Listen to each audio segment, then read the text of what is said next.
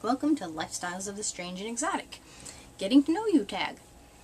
Now, one of my favorites on YouTube did this tag, and since I only have like 2 subscribers, I think it's like 7, and thank you very much for subscribing.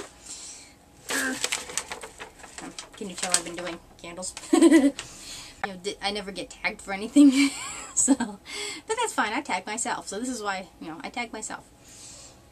Toss that. And it was Leia Mouse who did this, and it's the Getting to Know You tag. And there's 10 questions, and I thought it'd be what the hell fun to do. And there's also a 13 strange facts about you, but most of the facts about me are strange, so I don't think I could limit it to 13. So I think I'll forgo that tag. So I figured, to anybody who might actually care, I would do this tag if I can read the notes that are now covered in wax. Question 1. What is your name? I hate the sound of my name.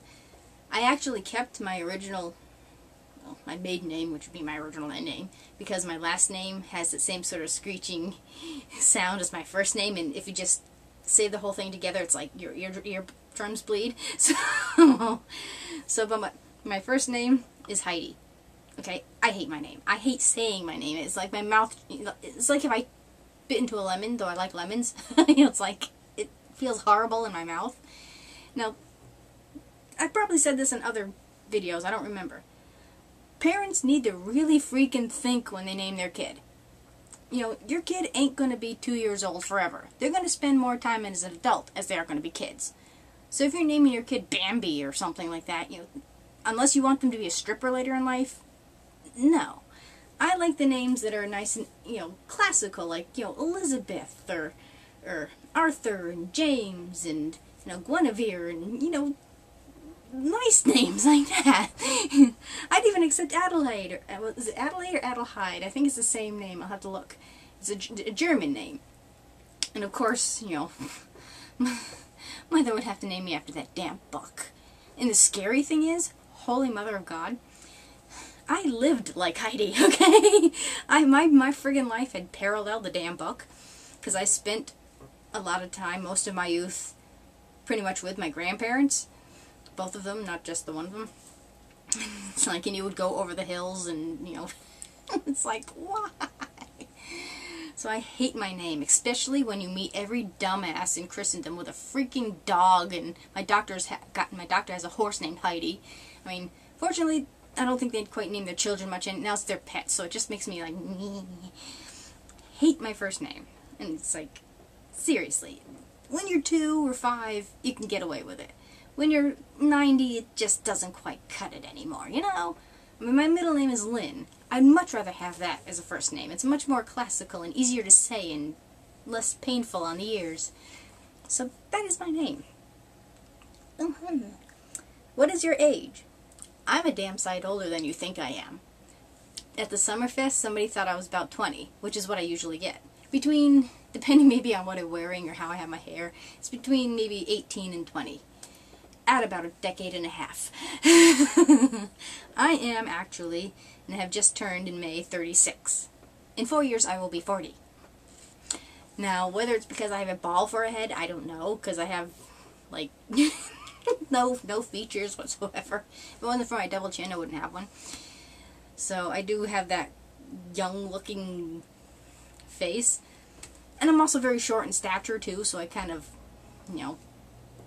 aim towards that anyways, and it's always been that way.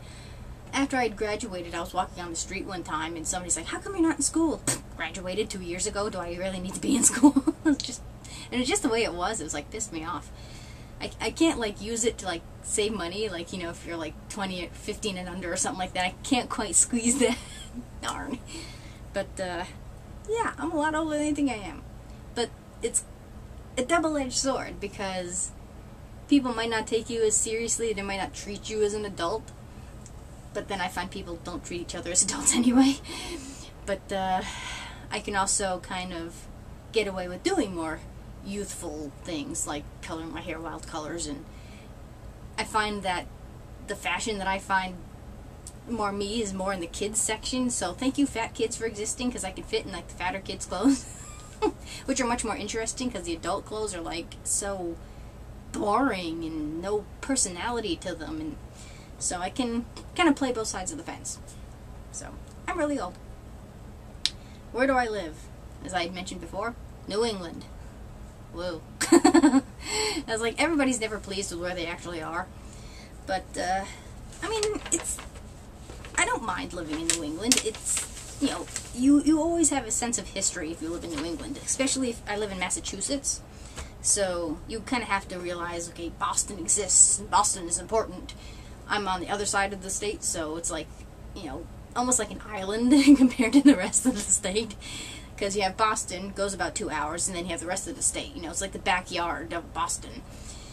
And it's funny because the Bostonian accent and the rich people's accent that are by the Cape kind of fades the farther out towards New York you get. So I don't know if I have a New England accent to you or not. But it's really kind of funny because we can really pick it up. And it's nice as far as the environment when you're not having tornadoes and heat waves and things that shouldn't be here. You know, the nice fall foliage and things like that. And the funny thing is, the foliage is pretty much the same regardless of where you are in New England, yet somehow you have to be in another state to appreciate it. We used to go up to Vermont, like the leaves are any different than they are here in Massachusetts, and I don't know, but that's just what you do in New England. And you know, you're aware of like American history and things like that because it all started here, you know. Maybe in Pennsylvania, which I did live at one point. What are your interests? I'll take you on a tour here. And this is question number 4. As you can tell, shopping at the Goodwill is... I delude myself into thinking it's for like purpose, for feeding into my crafts, which is true, but I'm a chicken, like to shop, so... Hey, it's hardwired into our you know, psyches. But as far as interests, I shall take you on a somewhat tour. Now this is the majority of what I use my cloth for, or clothing for, at the Goodwill. And I got this at Walmart. And it comes with like a sticker. They say Fashion Faces. It's just a sticker. And the thread would always get caught in the corner, so I just peeled it off and wrote on what the different things were. And I added that little thing in the corner. It's a magnet. So when you're taking your pins out and I'm just too lazy to go that much farther, I just stick them there. So sewing is one of my latest skills. And that's my ye old ancient wax melter dooflicky. So I've been doing candles, which is here. So crafting is definitely it's a finished piece here. It was just scraps of what I had left over, some of my favorite materials, the different feeling of them, so I just sort of threw it up as sort of an artwork thingy.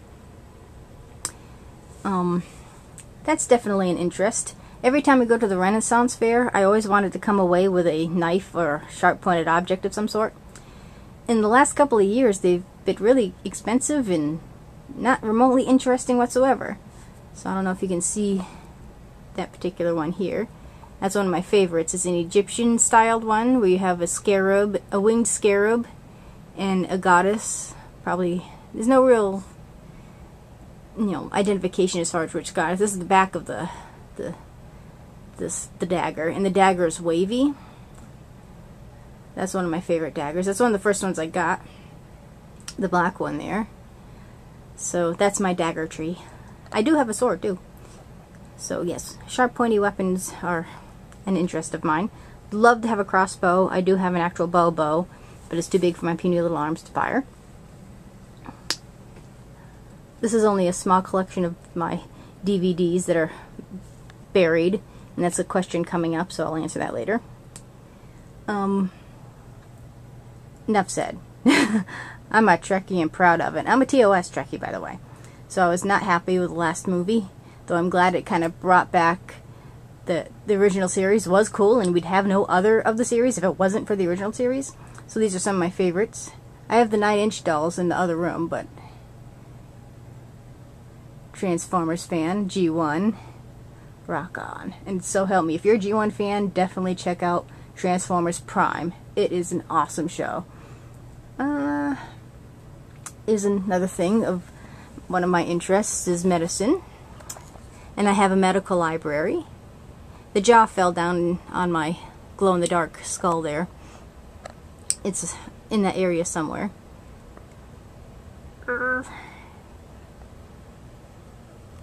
So that's a small spattering of my interests. And here's my little gothy collection. This is nothing compared to what I have in the living room. And yes, I like it. I love the fact that the alien has an attaché case in his cell phone. It just made me laugh. I made that little pin cushion up top there, the camo one. And that was a find at the Goodwill too. I just happened to look by, was walking out and I'm like, gosh, that looks like, Phantom-like. And I looked at it, oh my god, it is the Phantom. And it plays I can't reach, can I? It plays an actual clip from the actual show of Phantom of the Opera. So I'm like, yeah, gonna be mine.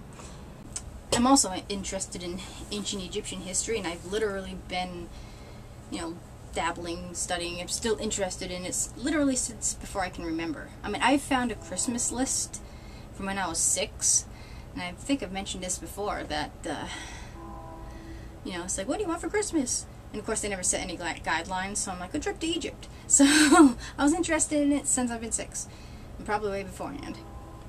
So, and you can usually tell in other videos the massive collection of crap that I make stuff out of, so I'm interested in those type of things. I bore easily, so I'm into everything and anything. Okay, question 5. I never said this was going to be a short video. What kind of music do you listen to? You'll be good to goo-goo. I pretty much hate anything modern. I mean, seriously, once Britney came out, music pretty much died. Any of that kind of teeny bopper, instant famous person music sucks. I like Kelly Clarkson, like Lady Gaga, love Adam Lambert. And Adam Lambert heading up Queen, match made in heaven. But I've, thanks to YouTube and various subscribers mentioning different bands, have discovered things in Europe where they actually have talent. Oh, crap. Okay. If my video is like wobbling and it looks like it's slightly turning, okay.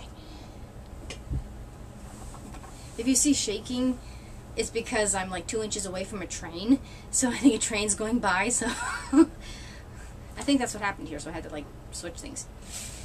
But like I said, like a lot of them were from Adora Brat, which is really hard to say. And through her I found Crew Shadows or Crook Shadows. He did explain how to pronounce that, and I forgot. They're actually an American band, but they, we have no taste in music, so they usually do over in Europe. Ice and Funk are totally hysterical. I love their videos. And through her I found Emily Autumn. Love Emily Autumn.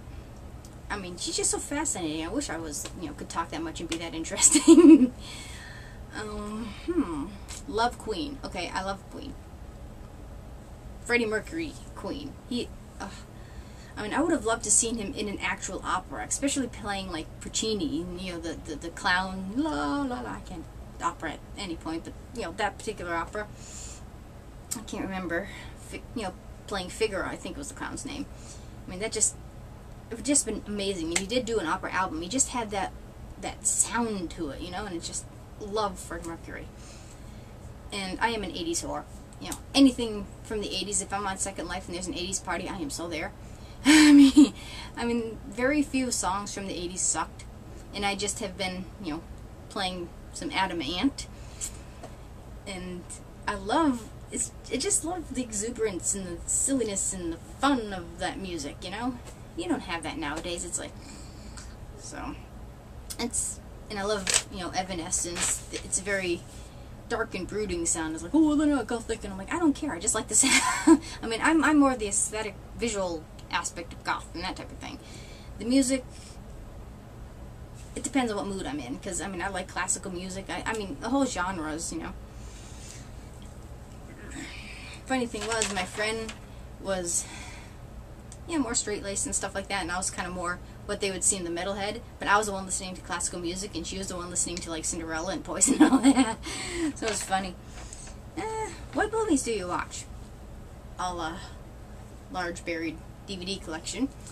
I have all the Star Wars in various different formats, and I have 4 versions of Star Wars, and not the 3D version, which, I don't know.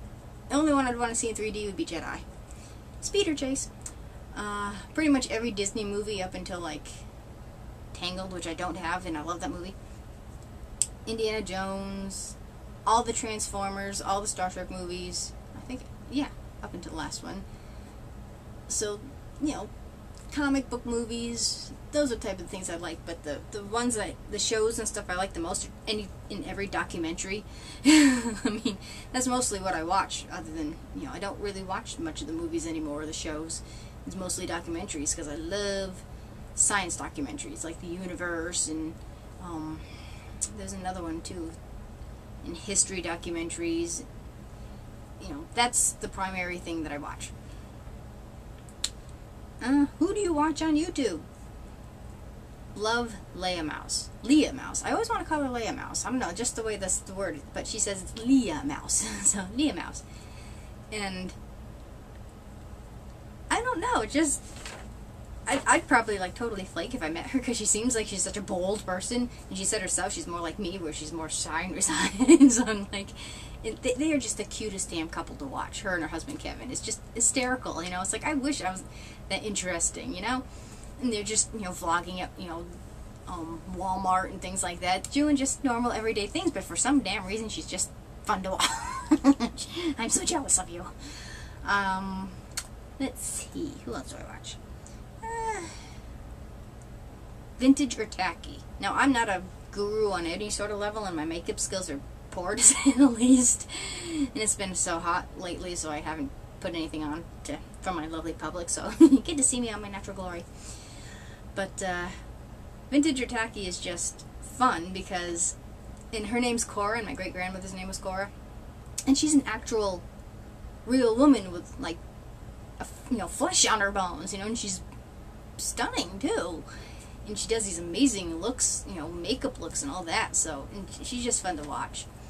And I watch Mischievous. She lives in Switzerland, and she's more classy and more upscale, a more upscale makeup guru, but she's not, like, a snob. You know, she's somebody you could probably relate to, but she's a little more high class.